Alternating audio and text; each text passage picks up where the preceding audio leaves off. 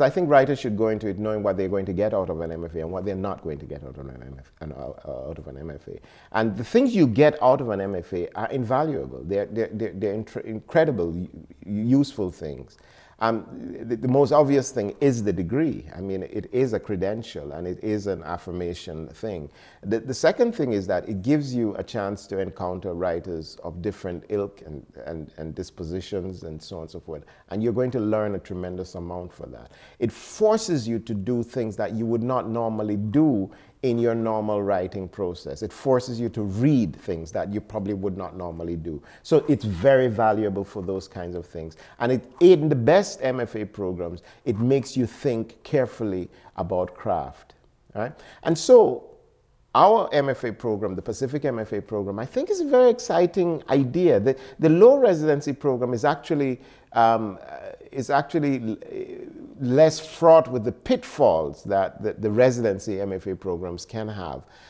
And the reason is simple, at least the particular pitfall that I talked about, which is that having an existing writing life separate from sort of the day-to-day world of the MFA. Because once you're in the low residency program, you do 10, 12 days, you know, with a bunch of people. It's intense and so on and so forth. It's only 12 days or 10 days.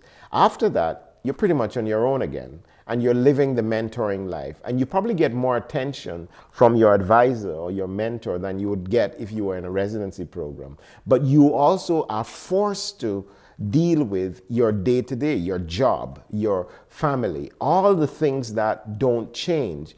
Now, the residency MFA program gives you more time. It gives you a sense that everything has stopped for you to do this.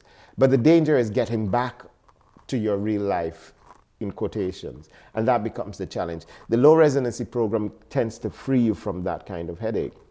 But at the same time, so knowing that, knowing what the benefits that come from an MFA and the things that are not, you know, going to happen from an MFA is, to me, the most important thing that the writer going into the program should have.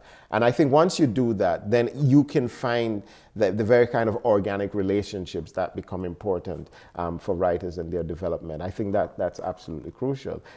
The whole project of being a poet and publishing or any writer and publishing, there's an edge of hubris involved in it, a tremendous arrogance. I mean, let's look at the reality of what that means. I write something, and then I want somebody to print 752, 10,000 copies of this thing that I've written, with the expectation that 10,000 people are going to read it. I mean, how important could I be that I think that I'm worth 10,000 copies of the things that I think and say being done? And so the project is nuts in that sense. But the way you work through that is because you remember that you are one of the 10,000. In other words, I buy books, and I want books, and I want to read the stories, and I want to read the poems, and I'm one of that 10,000, and I don't feel exploited by that person who is producing that, but I'm grateful for that person to produce that. And so you justify it and sort of understand it in that way. But you're also reminded that you should not have any sense of entitlement about this. You know, to publish is a privilege. It's a gift that you're given. The other way that I deal with this sense is because I've been really thinking a lot about the function of writing as a function of witnessing. I heard Wole Soyinka, the Nigerian Nobel laureate, about a month ago. He was in Jamaica at a festival that I run called the Calabash International Literary Festival. And he was on stage with Paul Holden-Graeber, and they were having a conversation. And Paul Holden-Graeber said to Wole Soyinka, he said, you know, he quoted from some work that said Soyinka was the conscience of Nigerian society. And then he said, well, what do you think about that? And Soyinka says, I'm not comfortable with that title. He says, I have enough trouble being my own conscience, much less to take on 90 to 100 million people. And so then Paul then said, well, what others have said, you're a witness. And Soyinka says, witness makes more sense to me. That sense that I'm a witness, I see, I engage what I see. I give back what I see. I'm responsible for what I see. But in the retelling of what I see, I'm making something beautiful. The witnessing process is less burdensome, but it's personally burdensome. It's part of personal integrity. But it's also about being in the place to be able to witness. It's also about knowing what to look at and knowing how to speak what one has seen. And I think the unique quality that we have as writers is the ability to speak it. I mean, many of us witness it, but few get a chance to speak it, or few know how to speak it. And that's craft, and that is experience, and that is the knowledge of writing.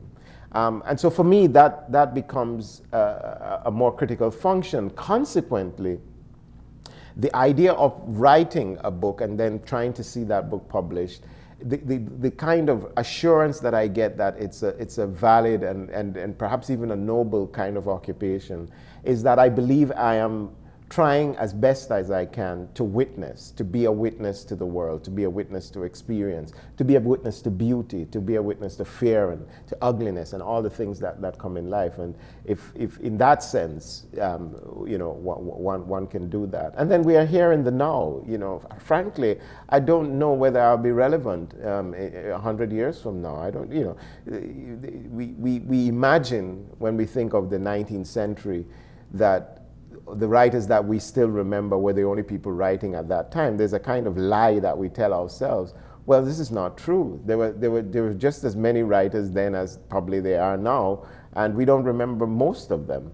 You know, we don't remember 90% of them.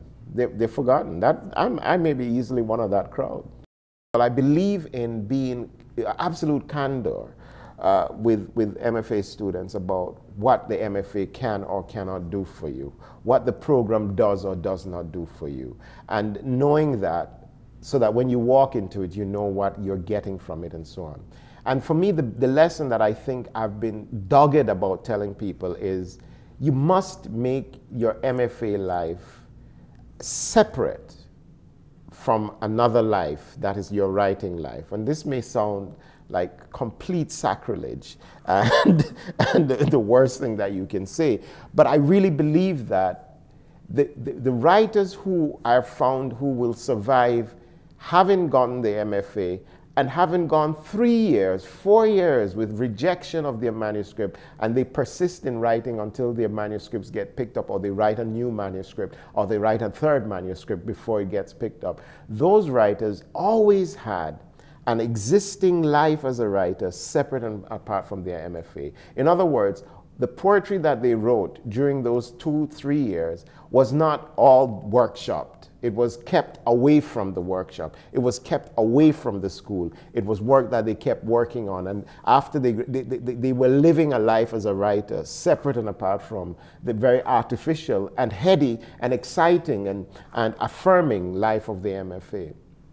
So this has always been my advice to writers, is to have a secret existence as a writer and to really learn what it means to be in the trenches away from that kind of affirmation, which then frees them, frankly, which I think is important, to get the most out of the MFA as a craft process, a process of learning craft. That means that you can happily learn iambics and learn the trochaic and learn how to write pontoons or learn how to write ghazals or anything. Learn it because you're just learning craft. That every sonnet doesn't have to be brilliant because you're learning the craft. It frees you into that kind of space. And I think that's absolutely critical. Harder to do for fiction writers, but very possible, I think. I think actually should be really possible for them to have these kind of, this bifurcated view about writing.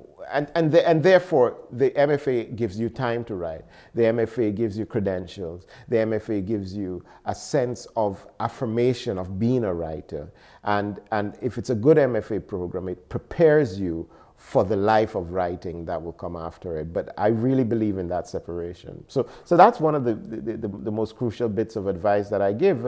And that then allows my relationship to those writers to extend beyond the MFA program, right? And there are writers all over the world that I work with. And I enjoy that process. I enjoy watching writers make something of the work they're doing.